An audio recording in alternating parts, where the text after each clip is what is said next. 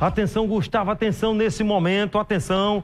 Gustavo tem essa informação. O homem tentou furar uma blitz, tentou atropelar os policiais. Atenção agora.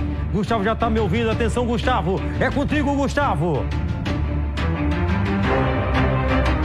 Cidade em Ação. Pois essa muca me encontro aqui na central de polícia. Veja só, nesse momento aqui, ó, um mecânico lá do bairro de Cruz das Armas que tentou derrubar um policial do BPTran. Tá saindo agora aqui nessa viatura, vai fazer um exame de corpo de delito. Ele tava nessa moto aqui, com a placa desse jeito. A moto tá aqui. A moto é essa CG, eu acho que essa moto é uma 150, né? Uma 150, acho que deve ser 2012, 2011, né? 2010. Tá aqui a moto com sinais de adulteração, a placa pra cima. Os policiais deram voz de parada pra ele não parou a moto. E ainda tentou derrubar um dos militares do BPTran. Então é aquele dia, o cara diz assim, ei, Samuca, o cara tá numa sexta-feira bem tranquilo, rapaz, não arrumei nada, vou arrumar um problema. Vou tentar derrubar um policial da moto. Pronto, foi. Dia de sexta-feira, podia estar relaxando, mais tarde, né? Uma bichinha, tomando uma geladinha, conversando, mas foi arrumar confusão com a polícia. Tá ali o rapaz, o policial que ele queria derrubar, mas aqui vou conversar com ele, nosso amigo Sargento Albégio, né? Do BPTran, Sargento Albégio. Agora foi preso, inafiançável a situação, vai passar aí o final de semana se sair na custódia, né? Isso, né? Primeiramente, boa tarde aos irmãos telespectadores, aos amigos da imprensa. A situação se deu lá na Avenida Cruz das Armas. Né? A gente estava num procedimento administrativo em rondas normais, fiscalização de trânsito, quando nos deparamos com esse condutor que trafegava na via sem o capacete, sem equipamentos obrigatórios.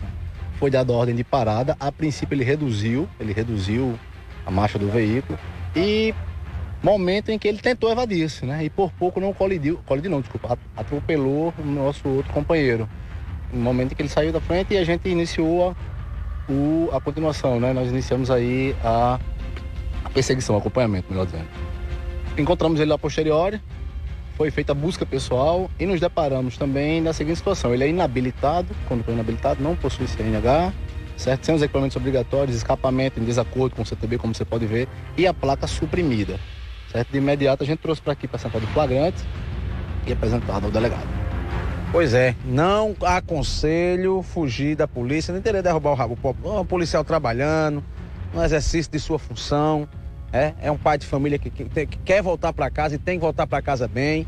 Aí o policial tá numa moto, se acidenta, Deus me livre, uma fratura, vai ficar... Então assim, é toda uma conjuntura que deu nisso aqui. A moto eu acho que não sai, porque a quantidade de multa que essa moto levou agora tá parecendo quando vai comprar um terreno. Então, comprar um terreno, que traz certidão, tudo é multa. Muita multa.